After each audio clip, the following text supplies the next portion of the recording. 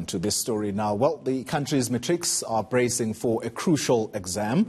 They'll write Maths Paper 1 this morning. Of course, Maths is a vital subject for doctors, accountants and engineers. But it seems our results just don't add up. Well, let's get some perspective now. Reporter Michael Morelia joining us from the touch screen this morning. So, Mike, good morning. We keep hearing about the fourth industrial revolution. Sounds fantastic, but maths is at the centre of this subject, isn't it? Absolutely, Golly, and it is 2019, 20 years, in fact, since the Matrix came out. So in honour of that, we are changing it to the Matrix. I hope the class of 2019 doesn't mind. We're going to be using a few Matrix metaphors throughout the morning as we explore the importance of maths and cracking the code.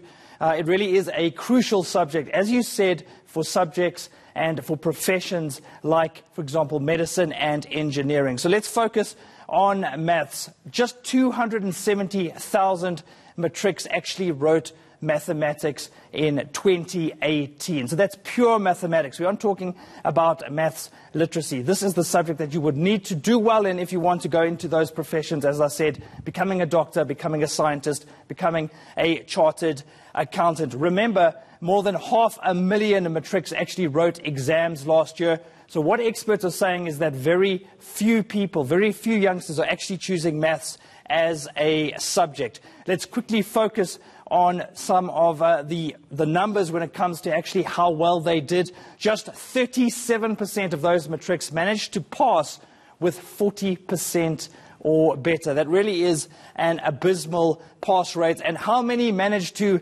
dodge the bullet and actually get distinctions? Just 3%, Golly, of those matrics managed to get 80% or above. So it's a subject that South Africa really is struggling to get right. And I want to focus very quickly on that number, 5,828 distinctions.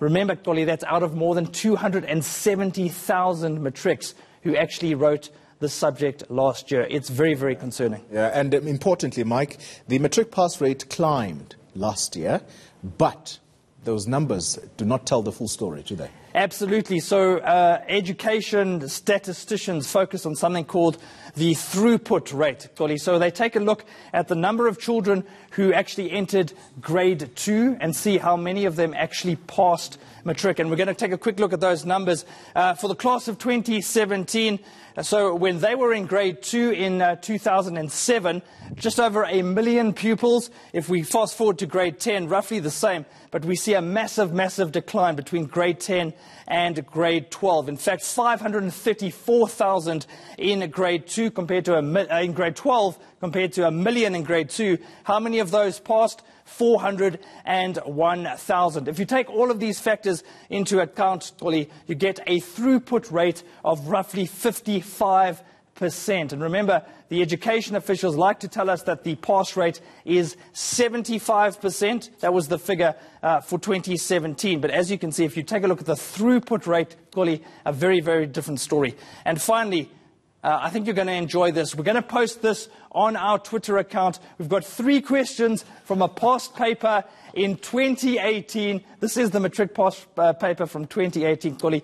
We're going to ask if our viewers out there can solve these 3 questions. As you can see, there are roughly 2 marks, 4 marks, and 3 marks. Send us your videos or tweet us your answers, and the hashtag there is ENCA Math. Golly, I'm going to send out the challenge to you. I want you to solve these questions within the hour. Aibo, Mike, you've got an hour. You don't know Zulu. 3 questions. There's this saying that when it comes to mathematics. So we'll leave it there. Thank you very much.